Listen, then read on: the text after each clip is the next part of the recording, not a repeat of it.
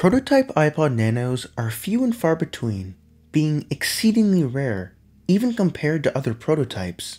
But today, we're going to take a look at two of them. Hello everyone, Apple Demo here, and today, we're going to take a look at two prototype iPod Nano 5th generations.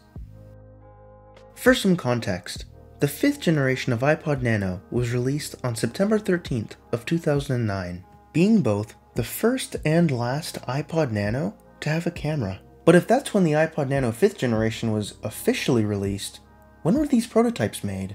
Upon decoding the serial number on the back, we can see that these prototypes were made on week 31 of 2009, translating to either late July or early August. So essentially, these prototype iPod Nanos were manufactured over 1 month before the official release. Now, after getting the time frame of when these prototypes were manufactured out of the way, let's go into what makes them special and how they're different from production. First, let's take a look at the engravings on the back. Comparing the prototype iPod Nano to a normal iPod Nano, you can see that there's actually an extra line of text above the Designed by Apple California line. This text, being present on both the orange and black prototype iPod Nanos, reads PrePVT, and then some identifying information. For those unaware, PVT means Product Validation Testing, being one of the latest stages in the manufacturing process. But of course, this is pre-PVT, so what does that mean? To say it simply, pre-PVT is when the engineers have finished the DVT stage, which stands for Design Validation Testing, but they're just starting to get into the PVT stage.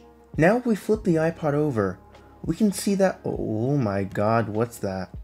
Well, unfortunately I have to mention that both of these iPods have expanded batteries. And for anyone who knows about expanded batteries in iPod Nanos, yeah.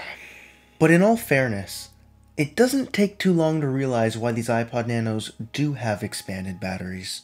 Because these iPod Nanos are prototypes, the last time that they were probably charged was before the iPod Nano 5th generation was even released. And with that being over 12 years ago, it's not that hard to see why it happened. But anyways, even though that does majorly suck, let's continue with the video.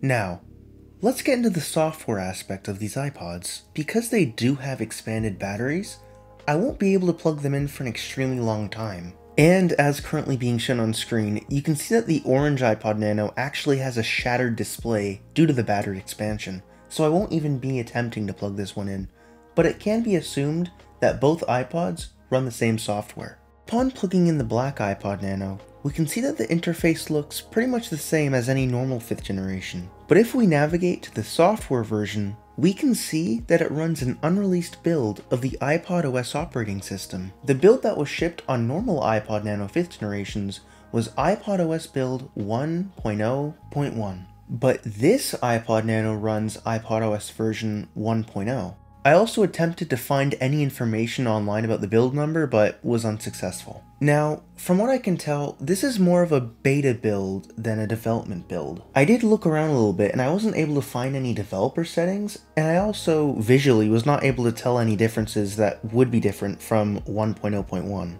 So if I did have to assume, this is probably just an internal beta of the iPod OS operating system. But I personally think this is awesome.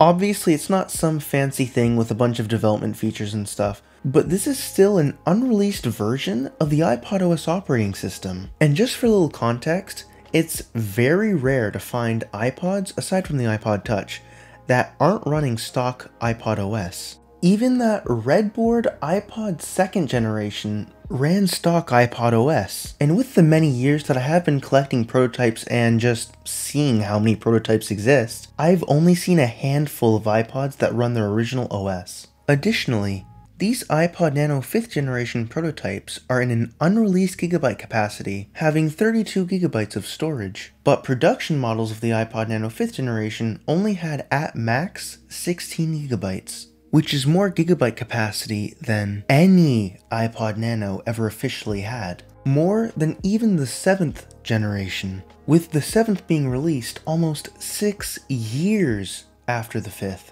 So it almost makes you wonder, Was Apple intentionally holding back gigabyte capacities for the iPod Nano to try to incentivize customers to purchase higher-end iPods?